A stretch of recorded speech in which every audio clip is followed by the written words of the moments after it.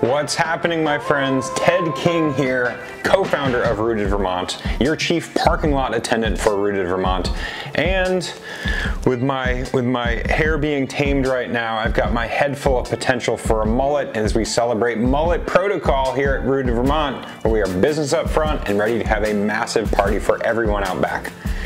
Now, I've done preview videos of the courses in years past, so if you want to check those out, you can scroll through the video library or just check out the show notes below.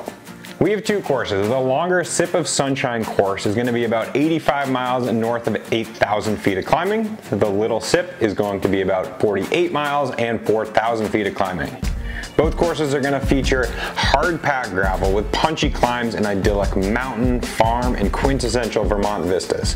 We're going to pass your favorite llama farm and see barns of all kind as we pedal through the lush green mountains. This video is about the new Class 4 sections that you're going to find on the longer Sip of Sunshine course. Class 4, of course, are the infamous unmaintained roads of Vermont. They're historic by modern standards, they're beat up and in any state of disrepair, and they are one heck of a lot of fun.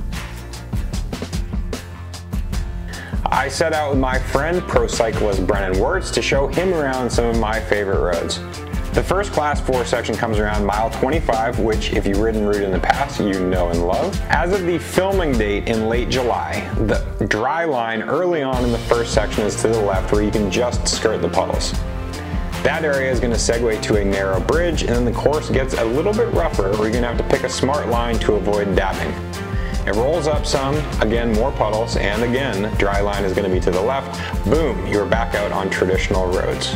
From here, I'd say it's probably another mile or two before we encounter the new Class 4 section. I think this is a massive improvement to the course. It's a little bit longer than the previous section here, and it removes a super chunky descent.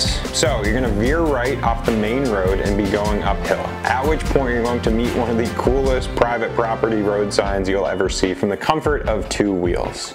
Let's look at the statistics. The entire section is going to be 2.2 miles. You'll gain 360 feet of elevation and lose 175. So the average gradient is up 0.4% with a maximum gradient kicking over 15%. That brief section of super steep is going to come after you take your second veer to the right. You'll roll up a little bit, cross a bridge, and I wouldn't be surprised if you see most people walking here. It's only going to be a couple seconds long, so don't worry about it taking a huge dent in your time. So by my calculation, this is the steep part.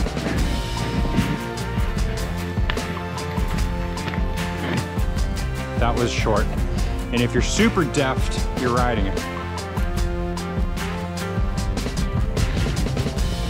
And from here, you're going to begin the meandering descent. It's never super steep here, but of course, since you are descending on Class 4, be aware of the terrain underneath you. Smooth sailing into a sharp right turn, and once again cruising on traditional gravel.